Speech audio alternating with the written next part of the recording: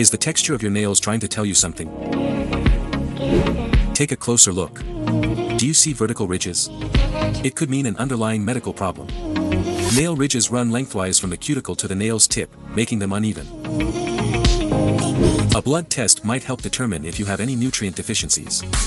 Usually, a protein, zinc, iron, calcium, or vitamin deficiency is enough to cause them. Thankfully, there are ways to fix your nails. Eat healthier, drink lots of water, and don't shy away from multivitamins. Keep the nails moisturized. Lastly, if you are a manicure junkie, gently buff nails. Use a ridge filler or take a break from nail polish. Imagine how good it would be not having to worry about redoing your nails every few weeks. Subscribe now.